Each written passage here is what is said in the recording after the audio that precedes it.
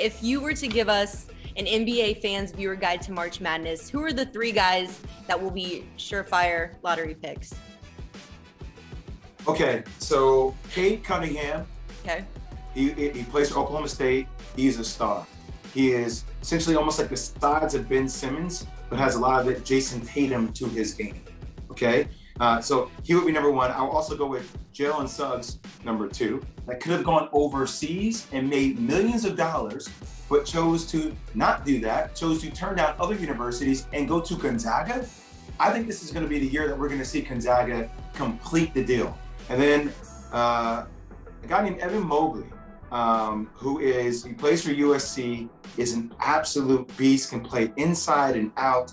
He's going to be a top lottery pick. So those are probably 3 names that NBA fans, because, I mean, look, Stephen Curry blew up during the tournament, right? Mm-hmm. People started to recognize his story and how prolific of a 3-point shooter he can be. I'm not saying we're going to have a Stephen Curry. He's the greatest shooter in the history of the game. But I do think that those 3 will make their mark in this tournament. And you will know their names when it's all said and done.